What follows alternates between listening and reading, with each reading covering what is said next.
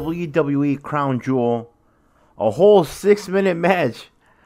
Tyson Fury versus Braun Strowman in Jeddah, Saudi Arabia. No special stipulations in this bout.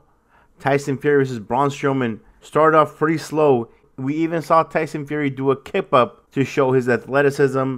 Corey Graves and Michael Cole build up Tyson Fury as a super elite athlete that grabbed on to the workings of professional wrestling very quickly, which he did. He even sold a very nice big boot by Braun Strowman that we later saw connected more than we originally thought, because Tyson Fury did wear a big mark on the left side of his cheek of Braun Strowman's boot throughout the bout.